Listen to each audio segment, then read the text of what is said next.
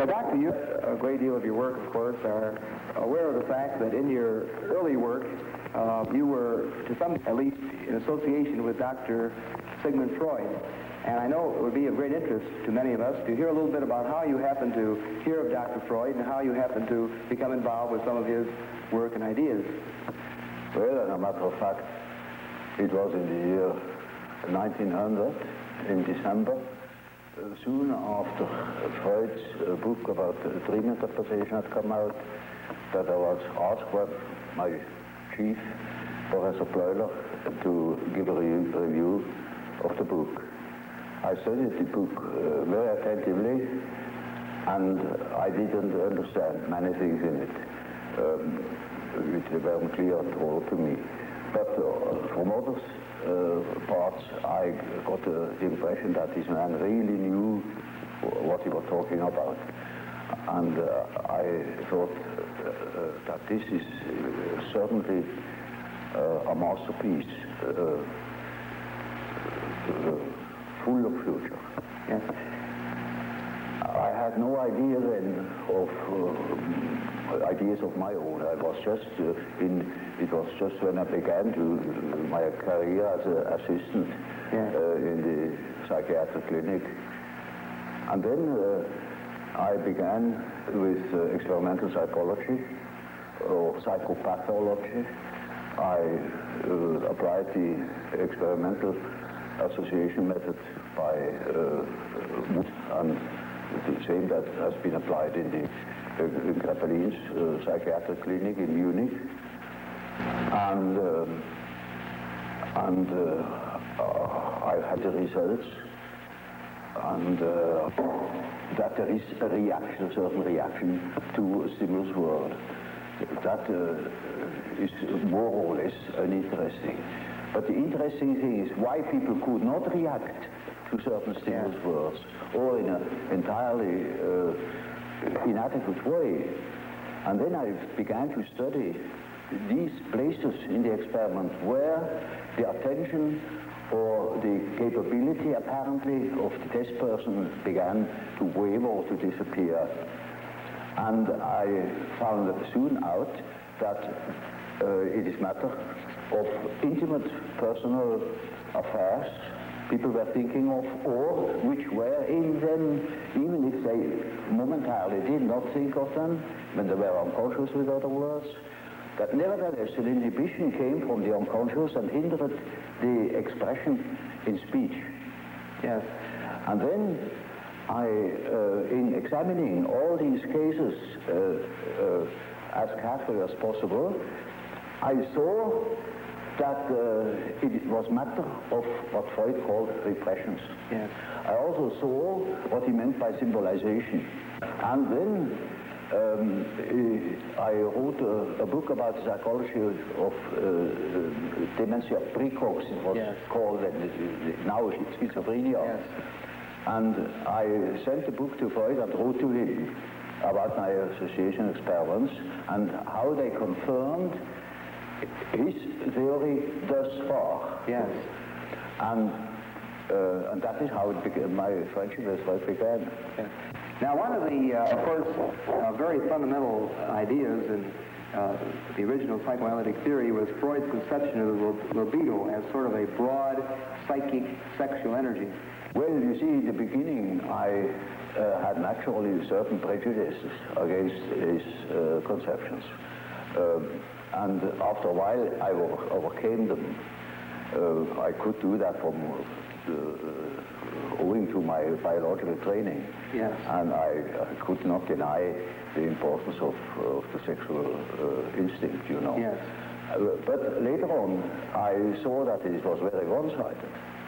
Because, you see, man is not only governed by the sex instinct, there are other instincts as well. For instance, in biology, you see, the nutritional instinct is just as important as the sex instinct. Also, in primitive societies, sexuality plays a role much smaller than food.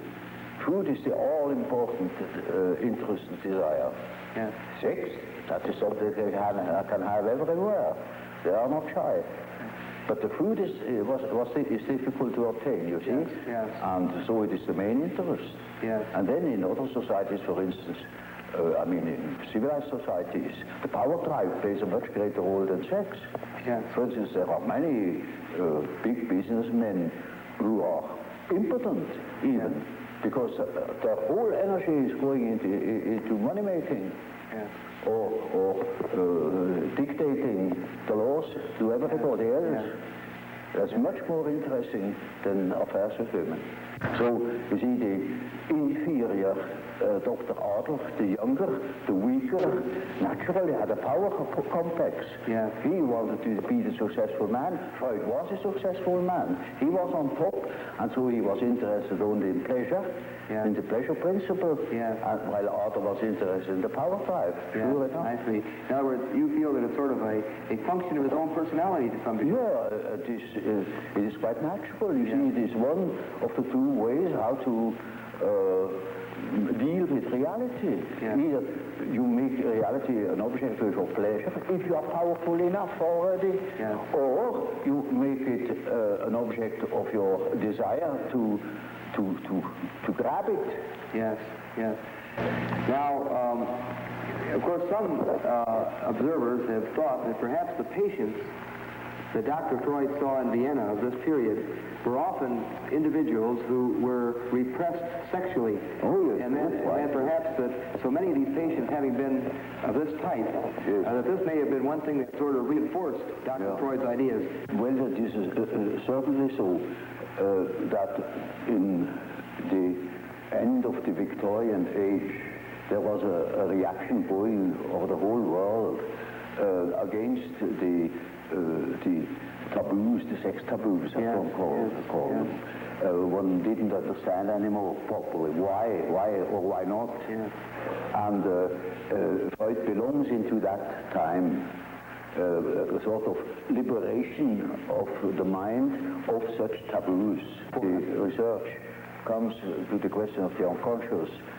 There things become necessarily blurred, because the unconscious is something which is really unconscious. And so you have no object, you see nothing. No. You only can make inferences, you know. And so we have to create a model of this possible structure of the unconscious, because we can't see it. Now, you see, he came to the concept of the unconscious chiefly on the basis of the same experience I had made in the association experiment, namely that people reacted. They said things, they did things without knowing that they did it or said it. And this is something you can observe experimentally in the association experiment, where people cannot remember afterwards what they did or what they said in the moment where the stimulus word hits the complex. With the reproduction, in the so-called reproduction experiment, you go through the whole list, and you will see that the memory fails where there was a complex reaction. And that is the simple fact Freud has based his idea of the unconscious on, because that is kind of what you can see time and again, that people, for instance, make a mistake in speech. Or that they say something which they didn't mean to say, that just make ridiculous mistakes, you know. There are no end of stories, you know about how people can betray themselves by saying something they didn't mean to say at all, yet in the unconscious meant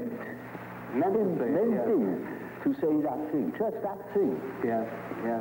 For instance, when you want to express your sympathy at a funeral, you go to somebody, you say, I congratulate you. You say,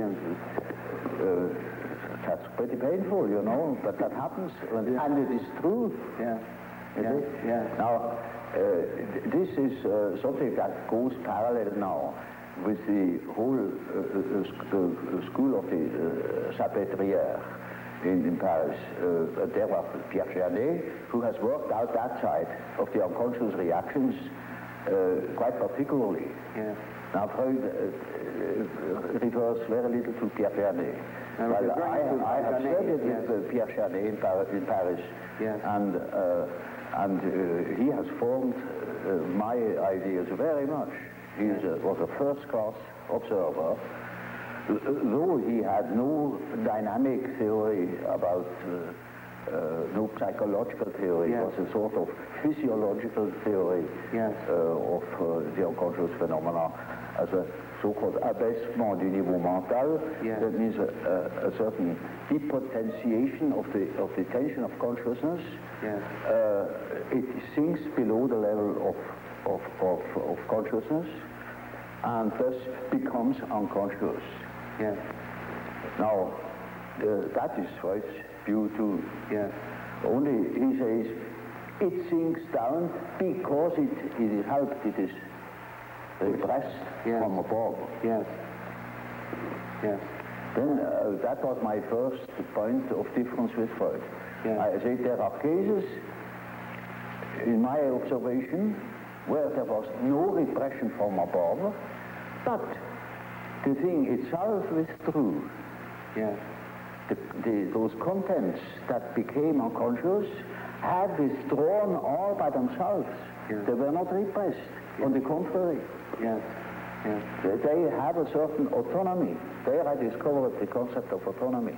Yes. And that these contents that disappear have the power to move independently from my will. Either they appear when I want to say something definite, they interfere and say and speak themselves instead of what I wanted to say. Yes. Or they make me do something which I didn't want to do at all. Or they withdraw in the moment where I want to use them. Yes. They certainly disappear. One of the most extreme views that we have, or one of the very men that you knew around Dr. Freud, we mentioned a moment ago, Otto Rank. He spoke of the birth trauma.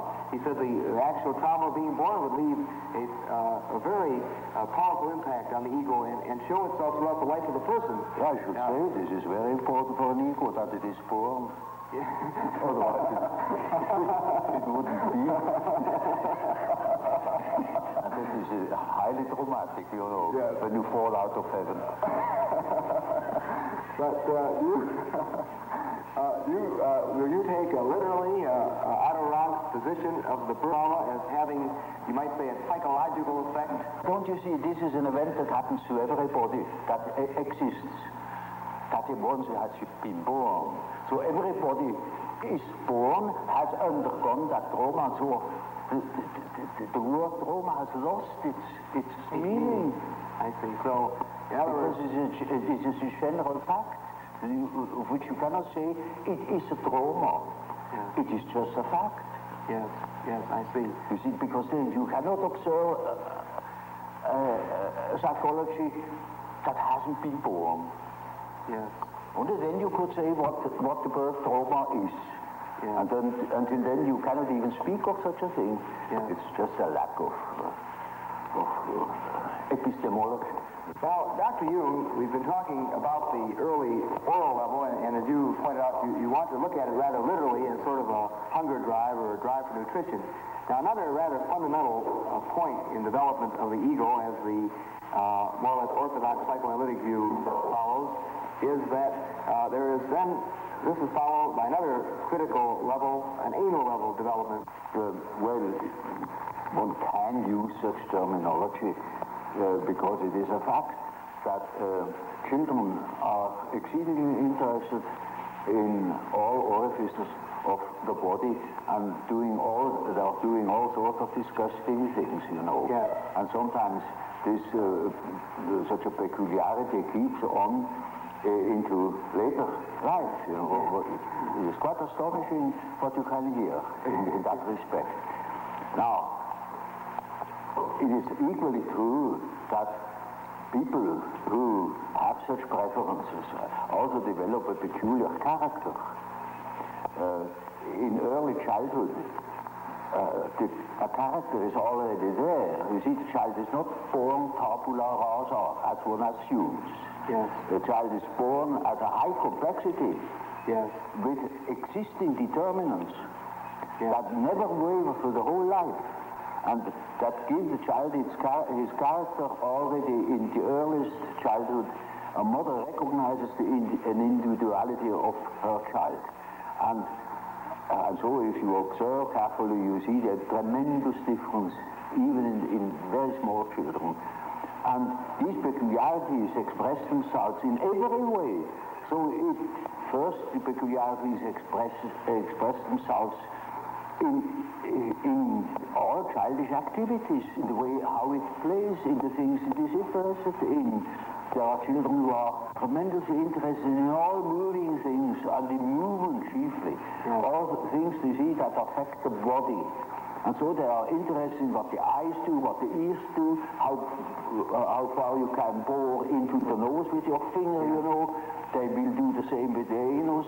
They will do with their whatever they please with their genitals, you know. These interests express themselves in a typically childish way in children, and later on they express themselves in other peculiarities, which are still the same, but it doesn't come from the fact that they once have done such a thing in childhood. Yeah. It is the character that is doing it. Yeah. There is a definite inherited complexity. And if you want to know something about possible reasons, you must go to the parents. So in any case of a child's neurosis, I go back to the parents and see what there is going on, you know, because children have no psychology of their own, literally taken. They are so much in the mental atmosphere of the parents, so much en participation mystique with the parents. Yes. They are imbued by the paternal or maternal atmosphere, and they express these influences in their childish way. Yeah. So, for instance, take for instance an illegitimate child. They are particularly exposed to environmental difficulties, for instance, the misfortune of the mother, etc., and all the complications. And such a child will miss, for instance, a father. Yeah.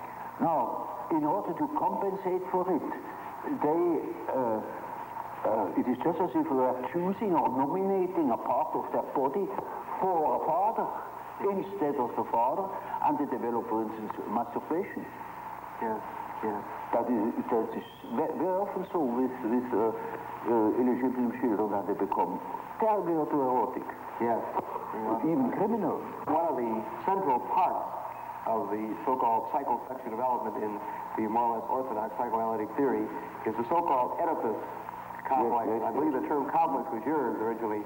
Well, you see, that is just what I call an archetype. That is the first archetype Freud has discovered. The first and the only one. He thinks that this is the archetype. Of course, there are many such archetypes. You look at Greek mythology and you find any amount of them, or look at dreams and you find any amount of them. But incest was so impressive to him that he even has chosen the term Oedipus complex, because that was one of the outstanding examples of an incest complex. Yeah. And it is only the masculine form, mind you, because women have an incest complex too, but there it is not an Oedipus. Yeah. So it is something else. Yeah. Yeah. So it is only the term for an archetypal way of behavior in case of a man's relation, say, to his mother. It also means to the daughter, because whatever he was to the mother, he will be it to the daughter too. Yes. It can be this way or that way. Yes. It depends. So you look at, then you will accept, in other words, the Oedipus complex but not as being the only important such influence. You will see this is just one of many. This is one of many ways of behavior. Now you see, the universe gives you an excellent example of the behavior of an archetype. It is always the whole situation. There is a mother, there is a father, there is a son, there is a whole story, how such a situation develops, and to what end it leads finally. Yeah. And that is an archetype. You see, an archetype always is a sort of abbreviated drama.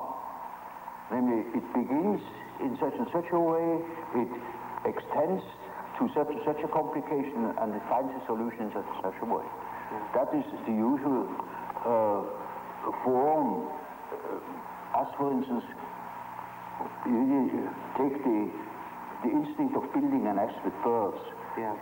In the way they build the nest, there is the beginning, the middle, and the end. Yeah. It is built just to suffice for a certain number of young. So, you see, the end is already anticipated. And that's the reason why in the archetype itself there is no time. It is a timeless condition where beginning, middle, and end are just the same. They're all given in one. Yeah. Now that is only a hint to what the archetype can do, you know, but that's a complicated question. Well, you know what a behavior pattern is. Yes. Now, the way in which, say, a weaver bird builds its nest, that is an inherited form in him. He will apply all certain symbiotic phenomena between insects and plants. They are inherited patterns of behavior. And so man has, of course, an inherited scheme of functioning. You see, his liver and his heart and all his organs and his brain will always function in a certain way, following its pattern. We only have a great difficulty of seeing it because we cannot compare. There are no other similar beings like man that are articulate and could give account of their functioning. If that were the case, we would know, I don't know what. But because we have no means of comparison, we are necessarily unconscious about our own conditions. But it is quite certain that man is born with a certain functioning, a certain way of functioning, a certain pattern of behavior. And that is expressed in the form of archetypal images, of archetypal forms. For instance, the way in which a man should behave is given by an archetype. Yeah. And therefore, you see, the primitives tell such stories. A great deal of education goes through storytelling. Yes. For instance, they call in a palaver of the young men and to older men, perform before the eyes of the younger all the things they should not do. Yeah. And at the end they say, now that is exactly the thing you shall not do. Another way is they tell them of all the things they should not do. Yeah. Like the Decalogue. Yeah. Thou shalt not. Yes, yes. And that is always supported by mythological tales. Yeah. For instance, our ancestors have done so and so, and so you shall do. Okay. Or such a hero has done so and so, and that is your model. Yeah. For instance, the teaching of the Catholic Church, there are several thousand saints, and they show us how, you see, they models and become models for the individual. And they have their legends, and that is Christian mythology. Yeah. In Greek, you know, there was a Theseus, there was a Heracles, models of fine men, of gentlemen, you know. Yeah. Yeah. And they teach us how to behave. They are archetypes. I see. Archetypes of behavior. Now, see, the archetype is a force, it has an autonomy. It can suddenly seize you. It is like a seizure. Yeah. So, for instance, falling in love at first sight, that is such a case. You see, you have a certain image in yourself without knowing it of the woman, of the woman. Yeah. Now you see that girl, or at least a good imitation of your type. Yeah. And instantly you get a seizure, and you're gone. Yeah. And afterwards you may discover that it was a hell of a mistake. Or you see, a man is quite capable, he's intelligent enough to see that that woman of his choice, as one says, not no choice, he has been captured. Yeah. You know, he sees that she is no good at all, that she is a hell of a business. And he tells me so, and he says, for God's sake, doctor, help me to get rid of that woman. He can't. He's like clay in her fingers. And that is the archetype. That is so-called archetype of the anima. Yeah, yeah. He thinks it is all his soul. Well, in our Dutch it's a bit complicated, you know. The anima is an archetype form expressing the fact that a man has a minority of feminine or female genes. Yeah. And that is something that doesn't disappear in him. That is constantly present. And it works as a female in a man. Therefore, already in the 16th century, the humanists have discovered that man has an anima. I see. And that each man carries his female with himself, they say it. Yes. And so you that is not a modern invention. Yes. So now you see, the same is the case with the animus. That is a masculine image in a woman's mind, which is not sometimes quite conscious, sometimes it is not conscious, but it is called into life the moment that woman meets a man who says the right things. I see. And then because he said it is all true, and he is the fellow. Yes. No matter what he is. Yes. So, to infer something, those are particularly well-founded archetypes, those two. And there you can lay hands on the basis, as it were, of the archetype. They are exceedingly well defined. So, Dr. Jung, we have been discussing in some detail some of the factors in the development of the personality of the individual, and you have very kindly elaborated for us on some of your fundamental concepts. I wonder if you would mind telling us a little bit about how you construe this term, persona. Well, this is a practical concept we need in elucidating people's relation. I noticed with my patients, particularly with people that are in public life, that they have a certain way of presenting themselves. For instance, take the doctor. He has a certain way. For instance, he has good bedside manners, and he behaves as one expects a doctor behaves. He may even identify himself with it and believe that he is what he appears to be. Yeah. He must appear in a certain form, unless people don't believe that he is a doctor. And so when he is a professor, he's also supposed to behave in a certain way so that it is plausible that he is a professor, you know. So the persona is partially the result of the demands society has. And on the other side, it is a compromise with what one likes to be, or with what, or as one likes to appear. Say. Yeah. Take, for instance, a parson. He also has his particular manner, and as corresponding to the general expectation, and he behaves also in another way, combined with his persona that is forced upon him by society in such a way that also his fiction of himself, his idea about himself, is more or less portrayed or represented. So the persona is a certain complicated system of behavior which is partially dictated by society and partially dictated by the expectations or the wishes one nurses oneself. Yes.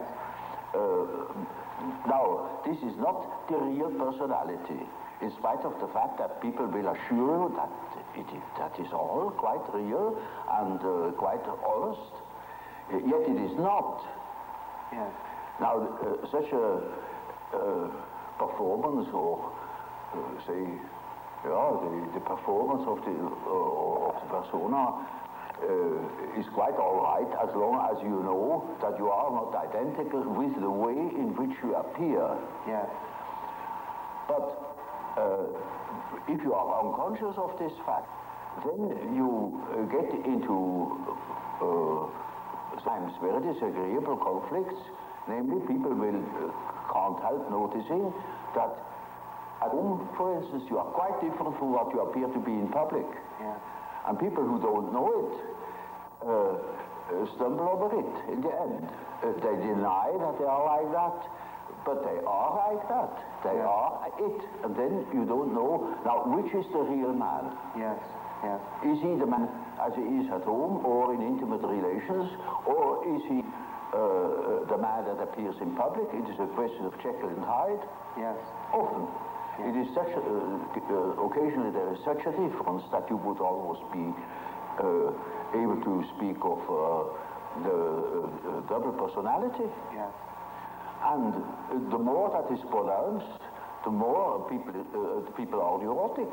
Yes. They get neurotic because they have two different ways. They contradict themselves all the time, and in as much as they are unconscious of themselves, they don't know it. They think they're all one. Everybody sees that there are two. Yeah. And some know him only from one side, so others know him only from the other side. And then there are situations that clash, because the way you are creates certain situations with people in relations, and these two situations don't chime in. They are just dissonances. Yes, yes. And the more that is the case, the more the people are neurotic. Now, you also use the term self. Yes. Now, the word self, then, would this have a different meaning than, say, ego? Oh, yes, quite, oh, yes. You see, when I say self, then you mustn't think of I myself, because that is only your empirical self, and that is covered by the term ego. Ego, yes.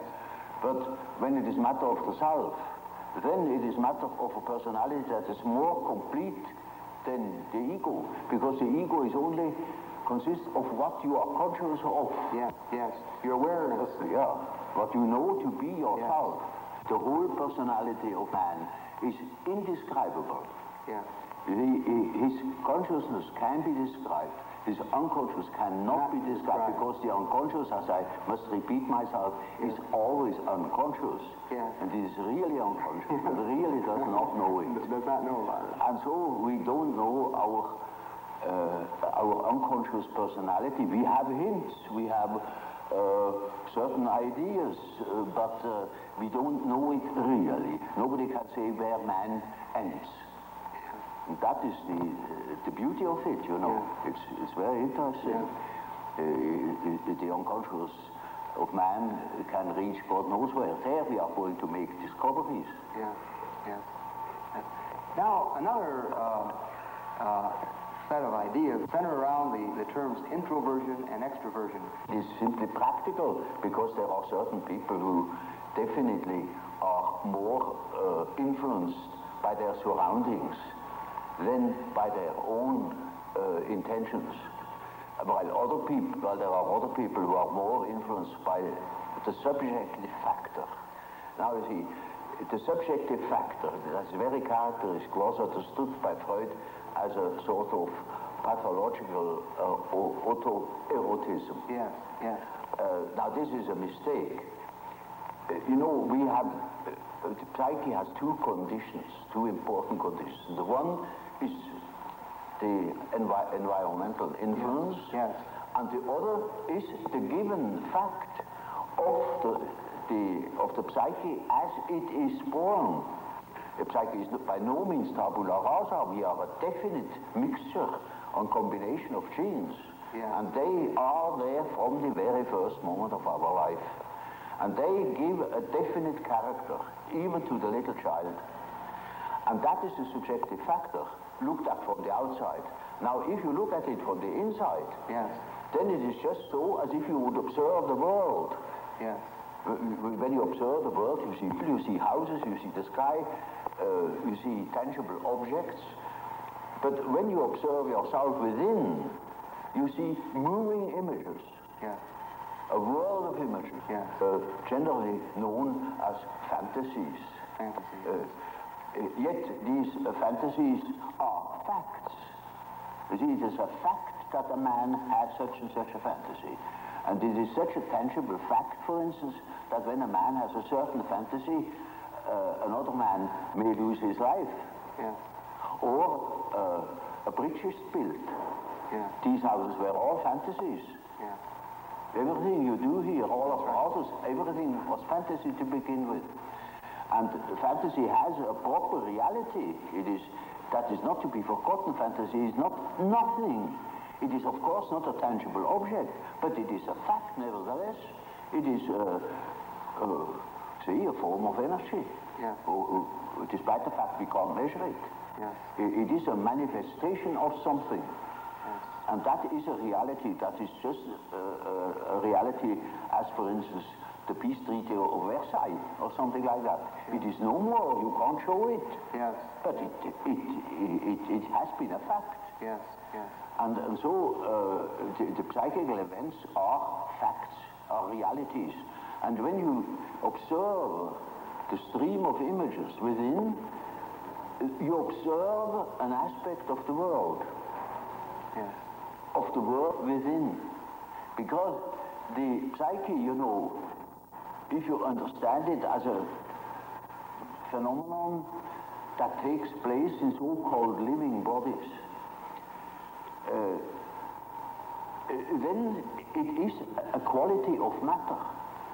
As our body consists of matter, we discover that this matter has another aspect, namely a psychic aspect. Yes. Yes. And so it is simply the world from within, seen from within. Yes. It is just as if we were seeing into another aspect of matter. And so, you see, the man who is going by the external world, by the influences of the external world, say society or perceptions, sense perceptions, thinks that he is more valid, you know, because this is valid, this is real. And the man who goes by the subjective factor is not valid because subjective factor is nothing. Yeah. No, that man is just as well based because he is bases himself upon the world from within. Yeah. And so he is quite right, even if he says, oh, there is nothing but my fantasy, you know. Yeah. And of course that is the introvert. And that the introvert is always afraid of the external world. He will tell you, when you ask him, he will be apologetic about it. Yeah. He will say, of course, yes, I know, it's only my fantasies. And he has always a resentment. And as the world in general, particularly America, is extroverted like hell, the introvert has no place. Yeah. Yeah. Because he doesn't know that he beholds the world from within. Yeah. And that gives him dignity, and that gives him certainty, because it is, nowadays particularly, the world hangs on a thin thread. Yeah. And that is the psyche of man. Assume that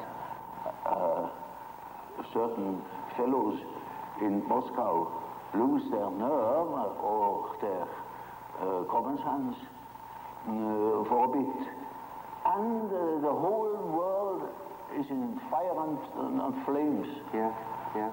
You see? It is, nowadays we are not threatened by elementary catastrophes. There is no such thing as an H-bomb. Yeah. That is all man's doing. Yeah. We are the great danger. The psyche is the great danger. What if something goes wrong with the psyche? Yeah. Yeah. You see? And so you see, it is demonstrated to us in our days what the power of the psyche is of man, how important it is to know something about it, but we know nothing about it. Nobody would give credit to the idea that the psychical processes of the ordinary man have any importance whatever. One thinks, oh, he has just what he has in his head. It is all from his surrounding. He's taught such a thing, believes such a thing. And particularly if he's well housed and well fed, then he has no ideas at all. Yeah. And that's the great mistake. Yeah. Because he is just that as which he is born, and he is not born as tabula rasa, but as a reality. Would you perceive the world being made up of only people or extreme introverts, people that are extreme extroverts? Well, Bismarck once said,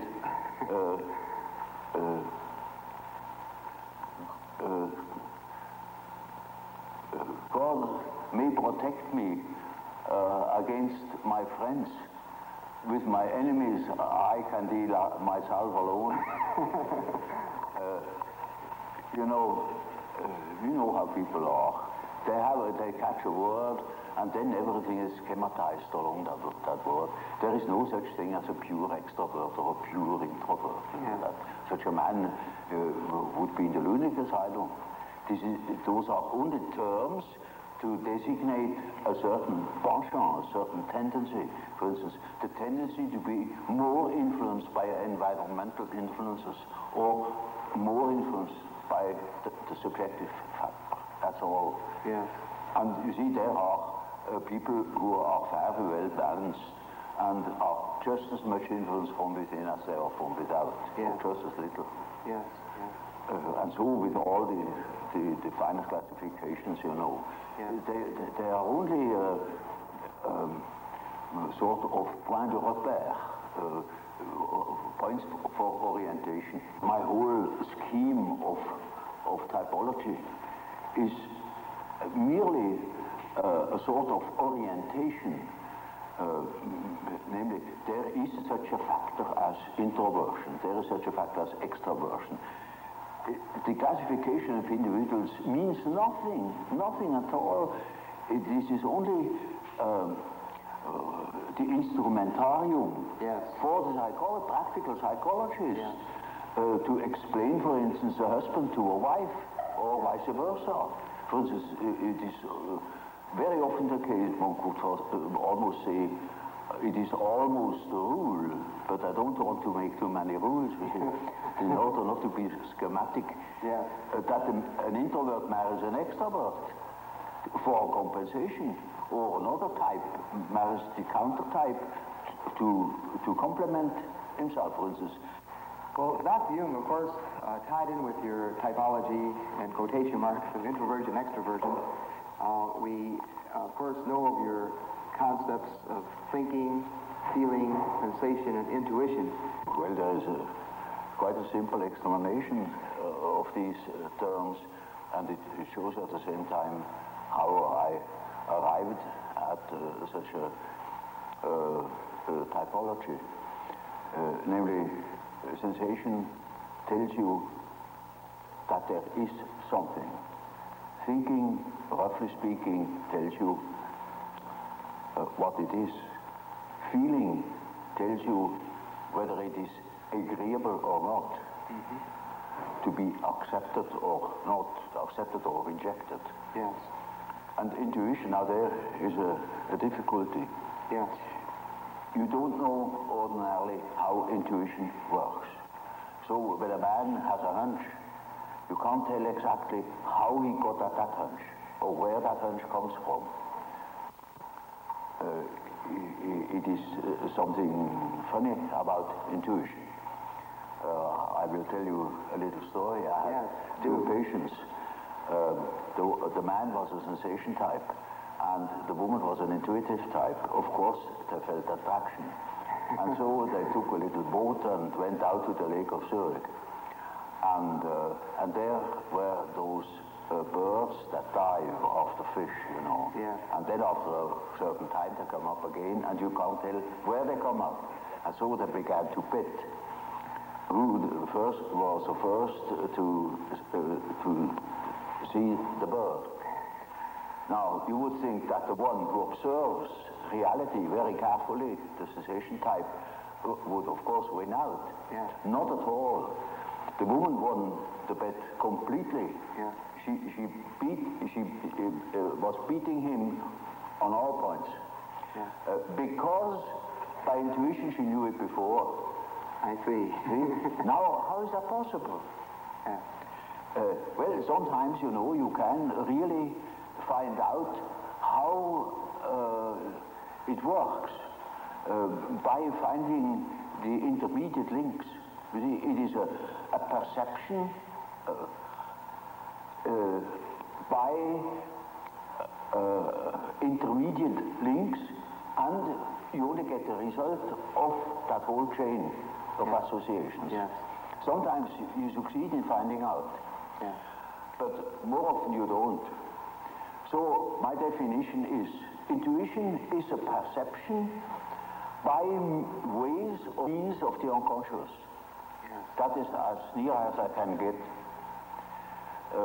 Now this is a very important function, because when you live under primitive conditions, a lot of unpredictable things are likely to happen. Yes. And there you need your intuition, because you cannot possibly tell by your perceptions, by your sense perceptions, what there is going to happen. For example, more specifically, what would be an example or a difference between an intuitive extrovert and an intuitive introvert? Well, you know, you have chosen a somewhat difficult case, you know, because one of those difficult types is the intuitive introvert. Yes, you know. I have. The intuitive extrovert you find among hunters, bankers, gamblers. Yes. That is quite understandable. Yes. But the introvert the introverted variety is more difficult, because he has intuitions as to the subjective factor, namely the inner world. Yeah. And of course that is now very difficult to understand, because what he sees are most uncommon things, and he doesn't like to talk of them. Yeah. If he's not a fool, because he would spoil his own game by saying what he sees, because people won't understand it. Yeah. For instance, once I had a young woman, about 27 or 8, and her first words were, when I had seated her, she said, "You know, doctor, I come to you because I have a snake in my abdomen." I said, "What?" "Yes, a snake, a black snake, coiled up right in the bottom of my abdomen." And I must have made a rather bewildered face at her. And she said, "You know, I don't mean it literally, but I should say it was a snake. It was a snake." Now, you see, our further conversation a little later was that she said, that was about in the middle of our treatment that only lasted for 10 consultations. She had foretold me, "I come 10 times, and then it's all right." I said, "How do you know?" "Oh, I got a hunch," she said. Yeah. And really, about the 5th or 6th hour, she said, "Doctor, I must tell you, the snake has risen. It is now about here." hunch. And then on the 10th day, I said, now, this is our last hour. And do you feel cured? And she said, beaming, she said, you know, this morning, it came up and came out of my mouth, and the head was golden. And those were her last words. Now, you see, that same girl, when it comes to reality, she came to me because she couldn't hear the step of her feet anymore. Yeah. Because she walked on air. Yeah. Literally. Yeah. She couldn't hear it, and that frightened her. And when she came to me, I asked her for her address. And then she said, oh, pension so-and-so. Well, it is not just called pension, but it is a sort of pension. And it is, I never had heard of it. Yeah. And I said, now, I'm curious, I never have heard of that place. Well, it's a very nice place, he said. Curious enough, there are only young girls there, very nice, and very lively young girls.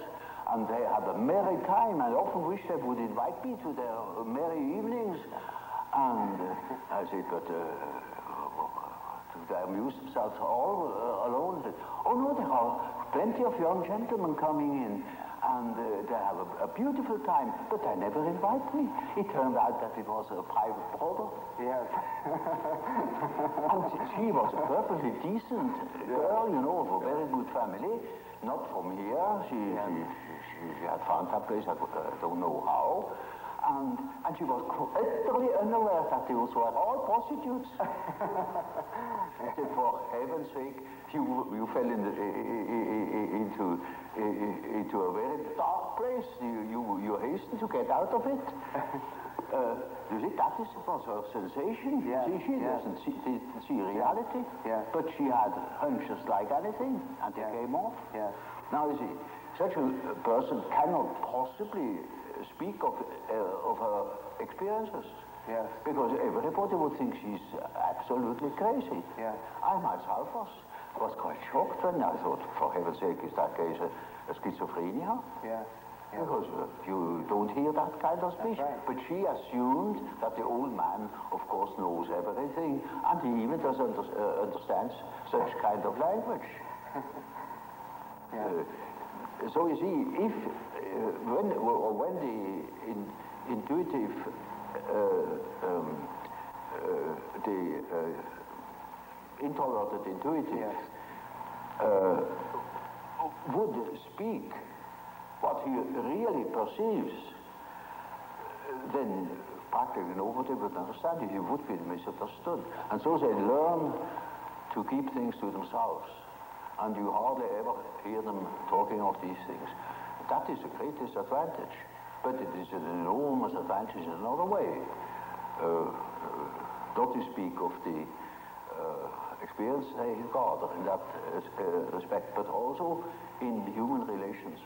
For instance, they come into the presence of somebody they don't know. And certainly they have inner images. And those inner images give them a more or less complete information about the psychology of the partner. Yeah. You know, that is, but the case can also happen that they come into the presence of somebody who they don't know at all, not from Adam. And they know an important piece out of the biography of that person. Yes, yes. And are not aware of it. And tell the story. Yes. And then the cat is in the fire. Yeah, that's right. You see? So the introverted intuitive has in a way a very difficult life, although one of the most interesting lives. Yes. But it is difficult often to get into their confidence. It's just a sort of a skeleton to which you have to add the flesh, or say it is a country mapped out, you know, by triangulation points. And that doesn't mean the country consists of triangulation points. Yeah. That is only in order to have an idea of the distances. Yeah. And so it is a means to an end. It only makes sense, such a scheme, when you deal with practical cases. Well, I told you that case of that intuitive girl, who certainly came out with the statement that she had a black snake in the belly. Well, now, that is a collective symbol. That is not an individual fantasy. That is a collective fantasy. That is well known in India. For instance, she has nothing to do with India, but we have it too, which was generally human. But it's entirely unknown. So that I, even in the first moment, thought perhaps she's crazy. But she wasn't only highly intuitive. It is in India known. It is the basis of a whole philosophical system of Tantrism. This is Kundalini. Kundalini certain. I see. You see? And that is something known to some few specialists. Generally, it's not known that we have a certain in the abdomen. But that is a collective, you see, that is a collective dream or a collective fantasy. It may be, you know, that what the unconscious has to say is so disagreeable that one prefers not to listen. And in most cases, people would be probably less neurotic if they could admit the things. Because these things are always a bit difficult or disagreeable or inconvenient or something of the sort. So there is always a certain amount of repression, but that is not the main thing. The main thing is that they are really unconscious. And you see, if you are unconscious about certain things that ought to be conscious, then you are dissociated. And then you are a man whose left hand never knows what the right is doing. And counteracts or interferes with the right hand. Now such a man is hampered all over the place. Then we have the problem. That is the problem for an intellectual man. And then I say, now, you see, you don't know, you have no answer. I have no answer. Now what are we going to do? I say, now we must see what you dream. Because the dream is the manifestation of the unconscious side. Now you never have heard of the unconscious side. So I must explain to him that he has an unconscious, and that the dream is a manifestation of it, and if we succeed in analyzing the dream, we might get an idea about that power that makes him think like that. I see. In treatment, for instance, in the treatment of neurosis, you have to do with that personal unconscious for quite a while. And then only dreams come that show that the collective unconscious is touched upon. Now, as long as there is material for personal nature, you have to deal with the personal unconscious. But when you get to, say, to a question, to a problem, which is no more merely personal, but also collective. You get collective dreams. And then we are there where we can begin with the observation of the unconscious. And then, day by day, one goes on by the data the unconscious produces. You see, we discuss the dream, and that gives a new surface to the whole problem. And he will have another dream, and the next dream gives again an answer, because the unconscious is in a compensated relation to consciousness, and after a while we get the full picture. And if he has a full picture and has the necessary moral stamina, well, then he can be cured. I see. But in the end, it is a moral question whether a man applies what he had learned or not.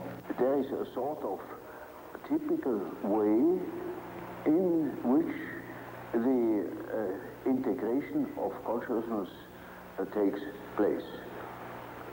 Namely, the average way is that through the analysis of dreams, for instance, you become acquainted with the contents of the unconscious. I already told you this to begin with, all personal material, subjective questions, questions of the individual's difficulties in adapting to environmental conditions and so on. Yes. Now, it is a regular observation that when you talk to an individual and this individual gives you insight into its inner preoccupations, interests, emotions, in other words, hands over his personal complexes, then you get slowly and nilly-willy into the situation of a sort of authority. Yeah. You become a point of reference. You know you are in possession of all the important items in a person's development.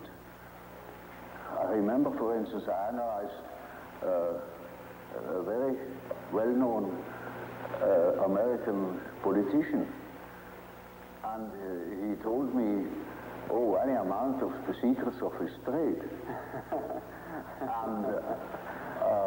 And suddenly he jumped up and said, "By God, what have I done?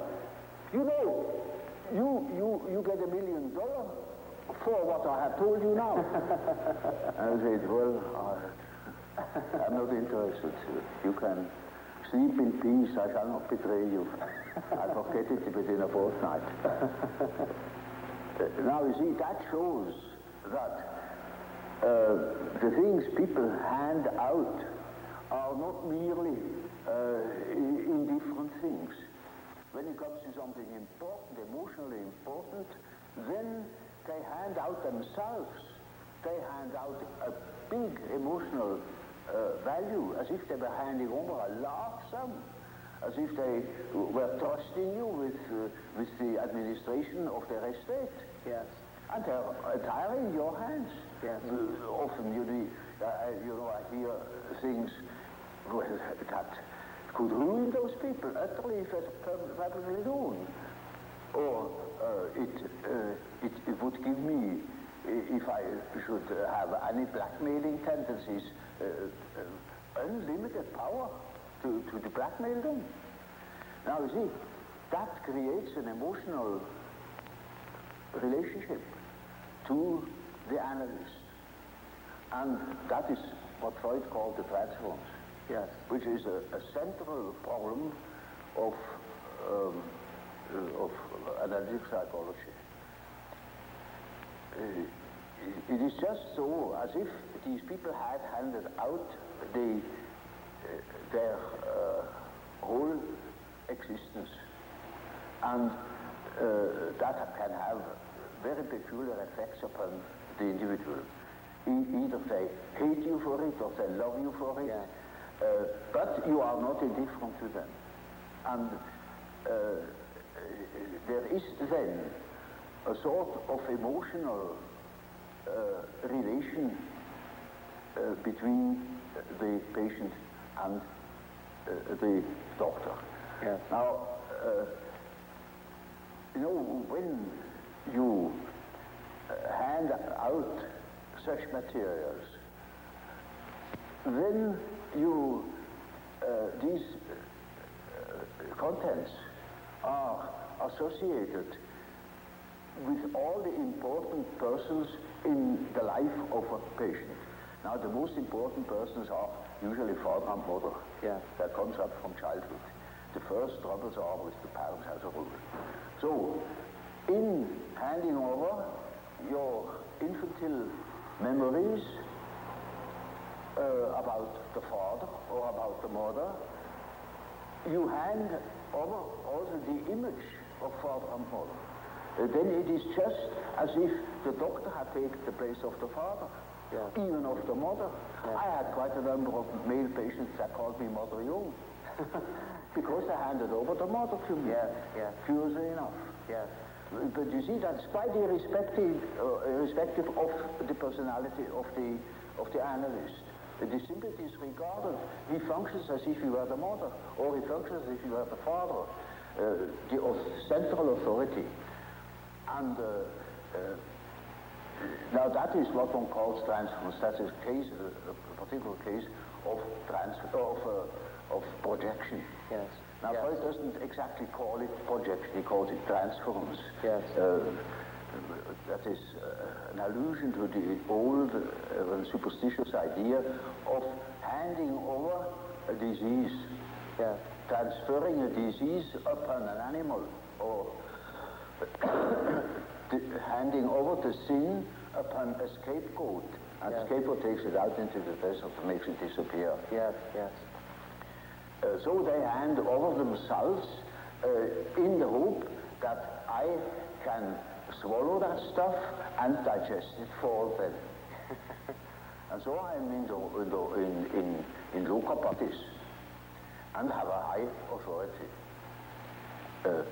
Naturally, I'm also persecuted by the corresponding resistances, by all the manifold emotional reactions they have had against their parents. Now, that is the stuff you have to work through first in analyzing the situation, because a patient in such a condition is not free. He's the slave. He's utterly dependent upon the doctor, like a patient with an open abdomen on the operation table. Yes. He is in the hands of the surgeon for better or worse. And so the thing must be finished. And so we have to work through that condition in the hope that we arrive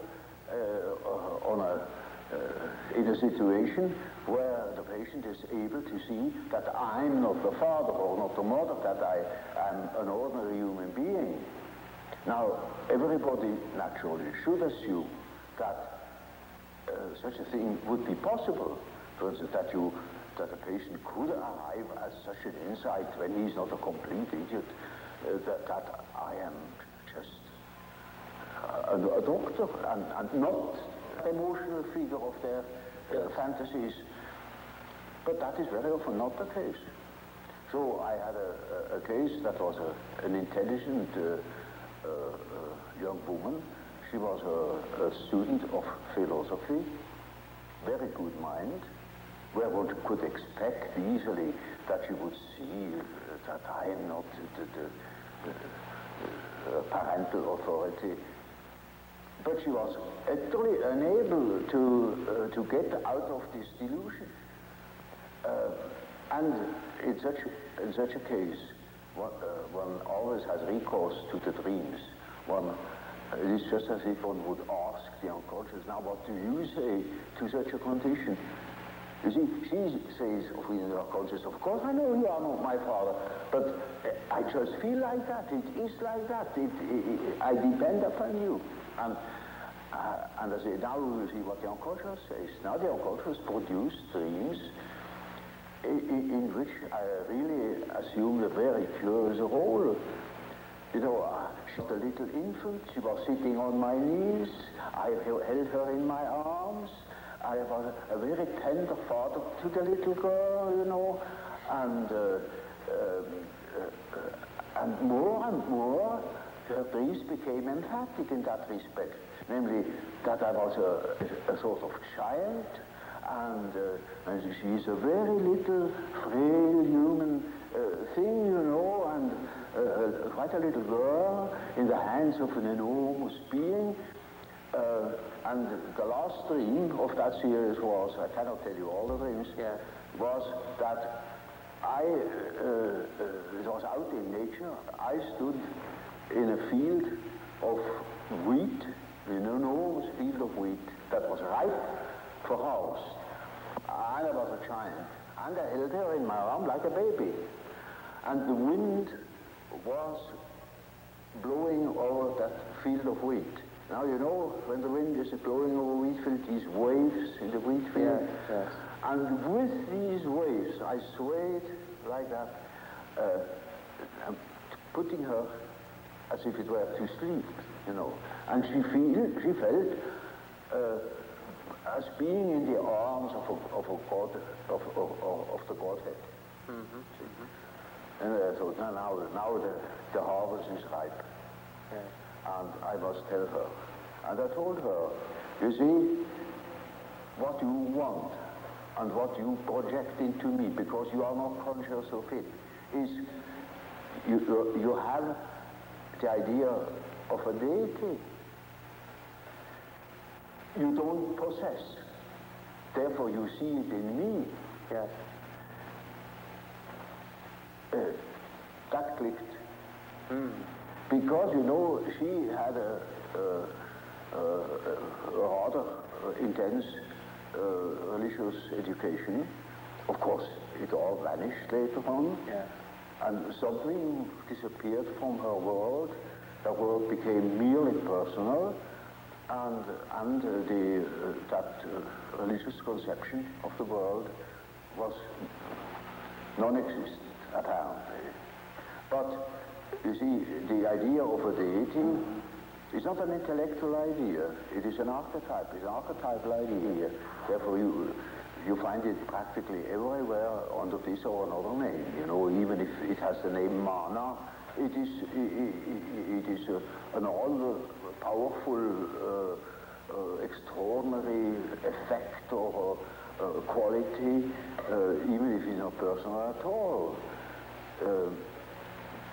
And so she suddenly became aware of an entirely heathenish image. Yes. That comes fresh from the archetype. She had not the idea of a Christian God or of an Old Testament Yahweh.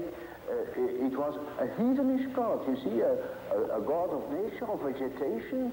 He was the wheat himself. He is the spirit of the wheat, the spirit of the wind. And she was in the arms of that Newman. No. Now, that is the living experience of an archetype. Now, that made a tremendous impression upon that girl, and instantly it clicked. She saw what she really was missing, that missing value, that was in the form of a projection in myself and made myself indispensable to her. Yes. And then she saw it is not indispensable, because it is, as the dream says, she is in the arms of that archetypal idea. Now that is a luminous experience, you see. And that is the thing that people are looking for.